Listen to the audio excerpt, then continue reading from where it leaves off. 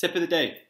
Today I'm going to give you a little hack on how to be a lot more productive in your work, your job, or anything that you're actually doing on a day-to-day basis. Now, if you're anything like me, you do what is known as looping a hell of a lot.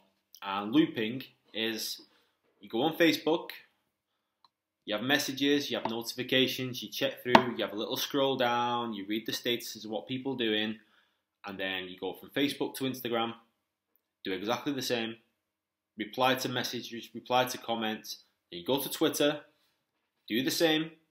After Twitter, you check your emails, reply to the emails, and then when you've done that, you're getting notifications and messages again from Facebook, and the cycle starts again.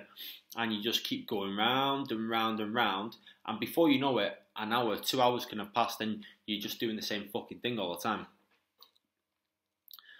What you need to do is, the night before, write a list of stuff you need to do that day, next day.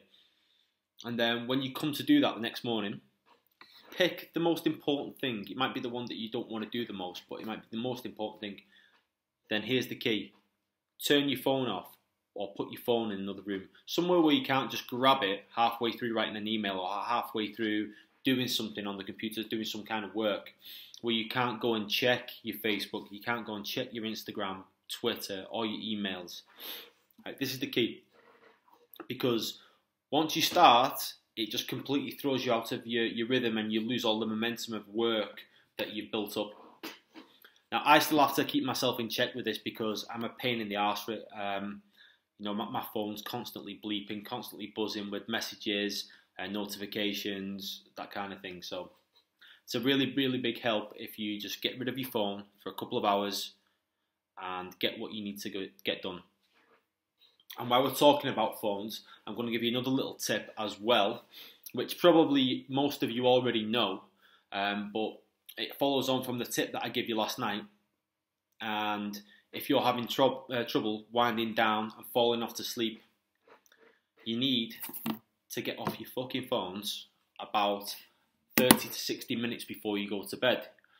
Now again, I'm a pain in the arse for this because, like I say, I'm constantly replying to messages, people asking me stuff, and I put a lot of content out on social media, so I'm getting a lot of engagements all the time, and it's hard to sort of call a day on it and say, right, that's it, I'm not going to do any more, I'll start again tomorrow. Easier said than done, but what happens is the blue light from your phone stops the production of melatonin in your body, which then makes it harder for you to fall asleep. It increases your cortisol levels, reduces your melatonin levels, making it harder to fall asleep. And it's just a big, massive distraction. You're just basically getting nothing done. You're just being nosy and going through the whole cycle that we talked about earlier. It's the same if you work from home or you do a lot of work on the computer. The blue light from the computer is exactly the same. It stops the production of melatonin, which is your sleepy hormone that actually makes you fall asleep. A great tip for this, if you're working on the computer a lot, is download some software, and it's called Flux. I'll put it in the comments section below, and it actually changes the lights on your computer so you don't get that blue light effect that stops the production of melatonin. I've actually heard there's a way you can do it on your phones and on your tablets. I'm not too sure of how to do that yet, but it's something I'm going to look into because I think it'll make a big difference to myself and hopefully all you guys too.